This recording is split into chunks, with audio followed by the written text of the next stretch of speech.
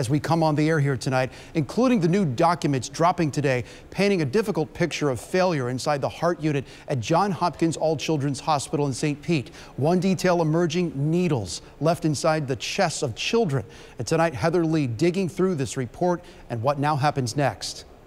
All Children's is known for its accuracy, and Johns Hopkins is ranked among the nation's best in healthcare. Together, you may expect extraordinary things. There was a president who was basically running this thing single-handedly and not talking to people while things were burning around him. It's bizarre. Jay Wolfson, the associate vice president at USF Health, says after combining their names, the foundation began crumbling. They kind of walked away.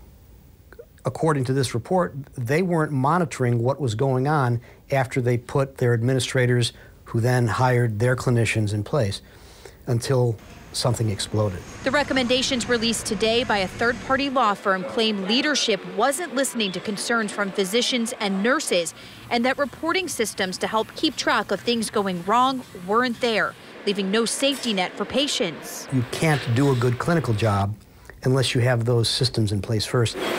The report also says many of the clinicians being hired didn't meet certain credentials.